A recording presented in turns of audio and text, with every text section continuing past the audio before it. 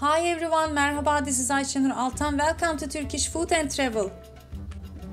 We are making a traditional festive menu with a main dish popular to serve in weddings in Turkish cuisine, Perde Pilavı, coated rice pilav with chicken and nuts. I will complete the menu with another staple side dish in Ottoman cuisine, Kuru Üzüm ve Kayısı Hoşafı, raisins and dried apricots compote, and a simple hearty soup you can make with the chicken stock left from the main dish.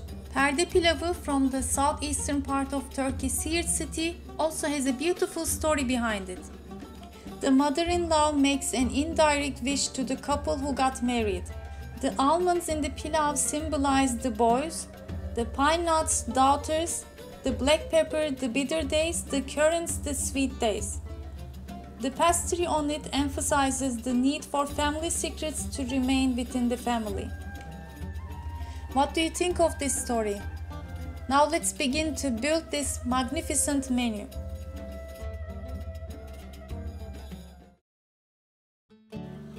Kuru kayısı ve üzüm hoşafı, dried apricot and raisins compote. I have 200 grams, 1 cup plus 1 tablespoon dried apricots, 200 grams, 1.5 cups raisins, 3/3 of a cup sugar, and 1 liter water. I'm gonna use half more liter later. First, I'm gonna wash my dried fruits a couple of times and drain it. If you like, you can soak them overnight, but it's okay to boil without soaking. I'm adding my fruits in a big size pan along with the water and first going to boil until they swell and release its flavor to the water. After it is boiled, you can lower the temperature and continue to cook. Right now, as you can see, it has still not swelled. And here how it looks in about 40 minutes. It can change, depends on the fruits you use, how dry they are, so you can check it from time to time. And after this moment, I'm adding my sugar. You can add less or more if you like.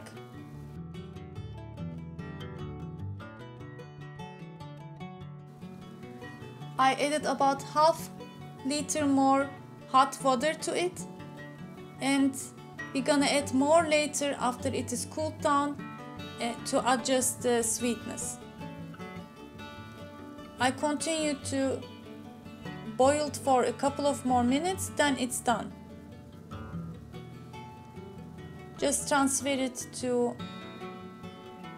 serving bowl and let it cool completely. To have your hoşaf chilled and ready for the serving, I would recommend you to make it the day before or in the morning. Perde Pilavı, coated rice pilav with chicken and nuts. First we need to cook our chicken. I have one big whole chicken here. Since it was too big, I cut one part of the drumstick and thigh from the chicken and going to saute the skin a little bit to give some extra flavor. You can also use only one chicken breast, better if it has intact with the bones, along with one thigh and drumstick. And after I get some color on the skin, I almost covered it with water and add 1 full teaspoon rock salt, 3 bay leaves, and about 10 peppercorns. I used pressure cooker to make it quickly, but it's okay to use regular pan. I boiled the chicken until it is soft. To cool it down easily, I put the chicken pieces to a big tray And after it is cooled down, I separate the meat with the bones and also I didn't use the skin part. If you have stray cats around you, as we do in Istanbul, it's a perfect time to feed them.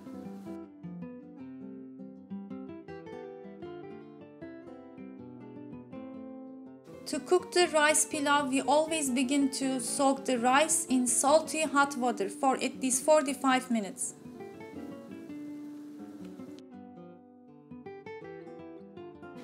To peel off the skin of the almonds we're gonna use, I'm going to boil them for about 3 minutes until I can peel off the skin easily. Drain them from the water and after you can handle, easily peel out the skin. And don't throw them away, they are very nutritious. Just wait until they dry, process in the food processor and use in the omelets or when you are making breads. We also need to simply soak the currants in water at room temperature so they swell up a little bit. Our preparations ready. Now we can cook the rice. To make pilav, rice recipes, always use the widest pan available in your kitchen. We have special pans only for making pilav. This one is copper, but I use stainless steel too. First, I add some vegetable oil and saute the almonds until I get some color and then add the pine nuts. And after the pine nuts are in golden color, I added about 2 tablespoons butter and the soaked rice that I washed a couple of times and drained well. I'm going to continue to saute my rice for about 5 minutes until there is a metallic sound and the rice pieces are very hot. They get more translucent after this point. And while stirring, you can add the salt and the spices, which is teaspoon each, allspice, cinnamon, and black pepper.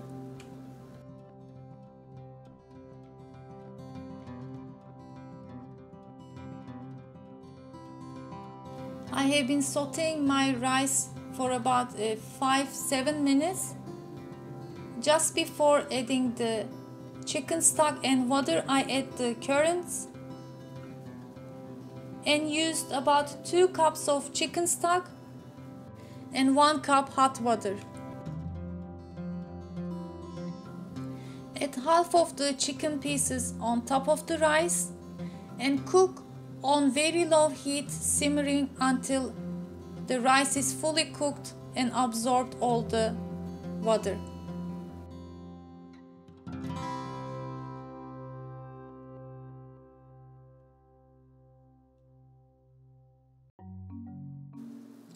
To cover our perde pilav, we need a deep dish baking pan. I'm gonna use this heat-proof bowl, but traditionally we use these deep dish copper pans, which comes out like this. But it's also possible to bake it in a cake pan or in small ramekins to serve individually. I used butter at room temperature to coat all the way with a nice thick coating and let it set in the fridge for about 15 minutes and test it with a piece of almond if it sticks nicely. And this is how we're gonna decorate the bowl with almonds. We're gonna use it as a glue. Here's another small but powerful hint. Split the almonds so you have a nice flat surface, and this way it will help to contact with the dough later on and will create a nice look. I just randomly made some flowers with 5 almond pieces together and made stem-like decorations between the flowers. And for the bottom part, which will be on top after it cooks. I made a ring and another flower in the center. I'm gonna put the bowl back in the fridge. Even better if you can freeze it for about 20 minutes until I coat with the dough. Meanwhile, to serve with our dinner, my daughter Zeynep cooked kadayıflı muhallebi, pudding with crunchy kadayıf and walnuts. It's a creamy pudding which we call muhallebi. You can either add heavy cream, we didn't use it to make it lighter this time, and you top it with a crunchy kadayıf dough pieces that has been sauteed with some butter, sugar and walnuts. I have the recipe on my channel, you can check from the links. This time Zeynep wanted to decorate it with some sliced strawberries. Now let's get back to the pilav and make the coating dough. I have 75 grams butter at room temperature, 1/3 of a cup yogurt, 1/4 of a cup vegetable oil, 1 egg, and 2.5 cups of all-purpose flour. Don't add all at once, 1 teaspoon salt and 1/2 teaspoon baking powder. Give it a nice mix and gradually add more flour if needed until you have a nice, smooth, unsticky dough. Totally I used 2.5 cups of flour.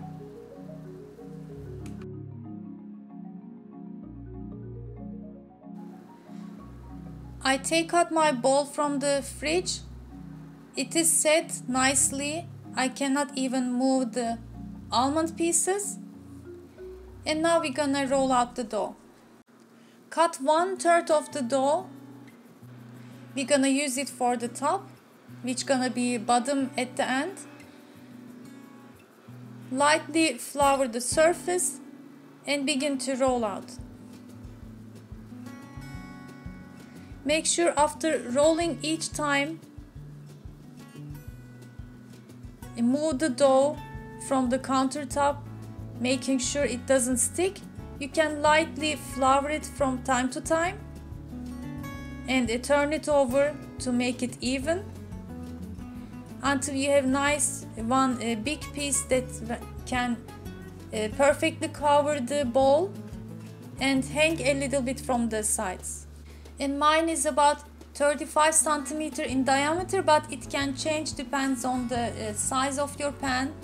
And also, as you can see, it's very thin, not too thick. And gently first place on top of the bowl and slide it to the bottom of the bowl.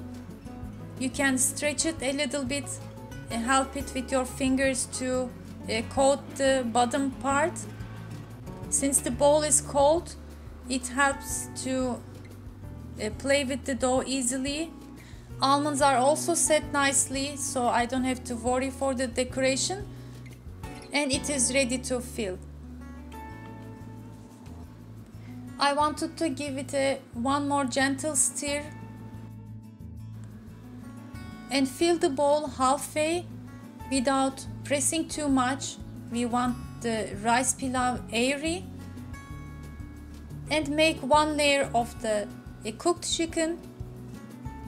Top it again, almost filling to the top with the rice pilav. And another layer with the rest of the chicken. Again, don't press it and add more rice pilav until it is full. And now we can roll out the rest of the dough to cover our pilav. Make sure it's a little bit bigger than the top we're gonna cover. Place it gently and pinch the sides to seal it. I'm gonna cook it in 170 Celsius degree preheated oven until I have nice golden color on my crust. While my Perde Pilavı cooks in the oven, I'm gonna make a very simple soup with the chicken stock. left from the chickens. I sauteed tomato paste in olive oil and pour some chicken stock and hot water over it. You can use both vermicelli or orzo pasta, but I like to mix it as my mother-in-law does. Cook until the pasta is soft. Garnish it with some chopped parsley and our soup is ready. I have the whole recipe on my channel again. You can watch from the links. To have some vegetables as a side dish on my table, I cooked some broad beans in olive oil. It's very nutritious, healthy, easy dish. I just didn't want to make the video much longer by sharing more recipes. After 30 minutes of cooking time, I placed aluminum foil and a pan so the foil can stay because I was cooking with the fan on, and continue to cook for 30 more minutes. And guess what happened here? I was almost gonna drop the pilav because I wanted to turn off the oven at the same time. And now it's time to turn it over and see how it's gonna look. First, I wanted to use my serving plate, but it was not secured well, so I decided to use this cooling rack so it is easier to handle, and it was a good idea to securely flip it. Here we go, the final look. I was so excited, my friends, with the pretty appealing look, and gave myself thumbs up. So if you think the same, don't forget to like and give some comments.